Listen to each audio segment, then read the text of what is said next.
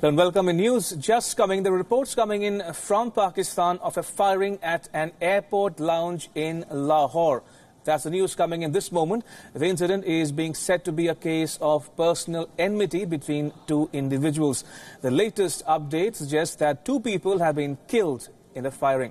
The shooter fired at the victim as he was exiting the lounge after arriving back from Umrah. The police have released a statement saying that they have apprehended the shooter.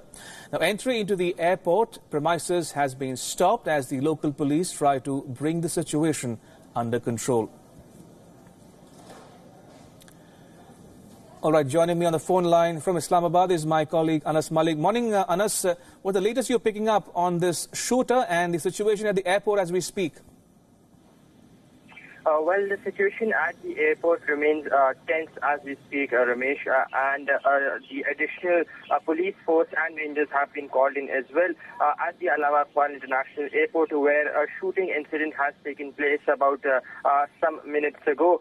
What is being termed as a case of personal enmity, there were two people who had just arrived and were exiting from the international arrivals, and they were shot dead at the main arrival area.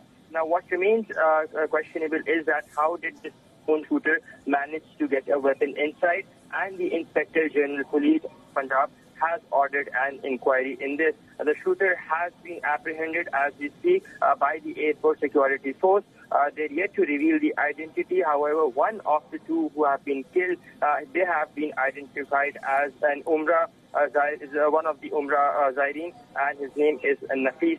The airport is currently under lockdown. All of the entry all of the vehicles have been stopped as the police try to bring the situation under control. Yes, Ramesh. All right, as Anas was pointing out, there's been an incident at the airport lounge in Lahore. The incident is being said to be a case of personal enmity between two individuals.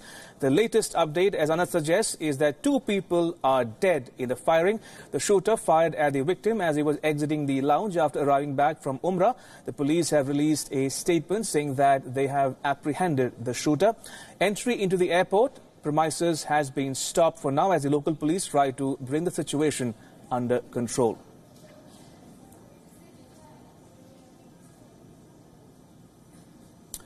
All right, moving on, the European Commission may get its first woman president soon. The report suggests that after marathon talks at a summit, European Union leaders have finally agreed on names of those who will be leading its main institutions. They've agreed to give two of the top 4 jobs to women. The European Council President Donald Tusk has praised the deal. Listen in. We have chosen 2 women and 2 men for the 4 key positions. A perfect gender balance. I am really happy about it. After all, Europe is a woman.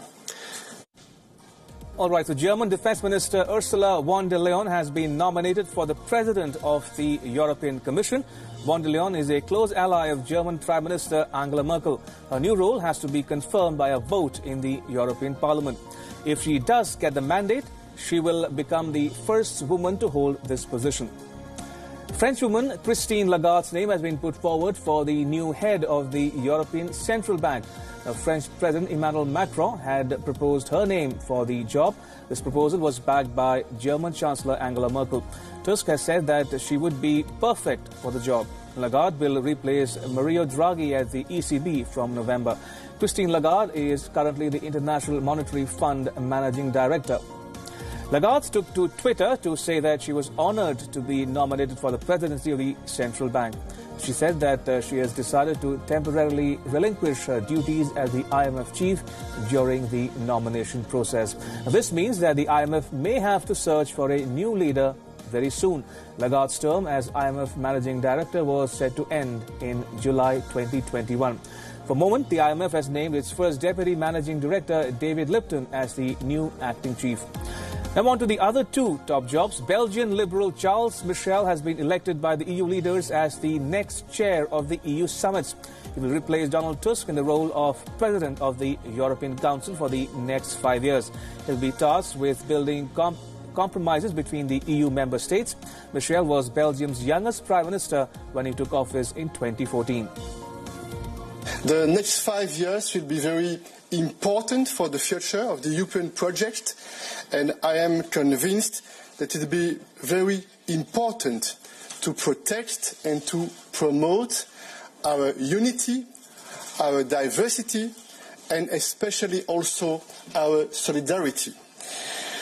I would want also to thank Donald Tusk for his dedication, for his commitment, and also for his friendship.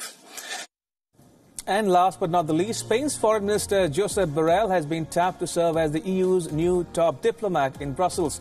Borrell will also have a seat on the European Commission, and hence his appointment is subject to the approval of the Parliament. If Borrell is appointed on the post, he will become the first man to hold the position since 2009.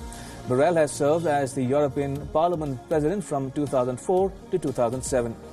Now, the four of the main jobs have gone to Western Europeans with no nominations from the Eastern European bloc. But the fifth top job, which is the role of President of the European Parliament, is yet to be decided.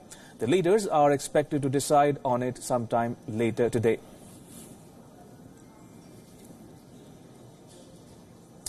The members of the European Parliament who are in favour of Brexit turned their backs on the EU anthem, and that overshadowed the first session of the European Parliament. Take a look.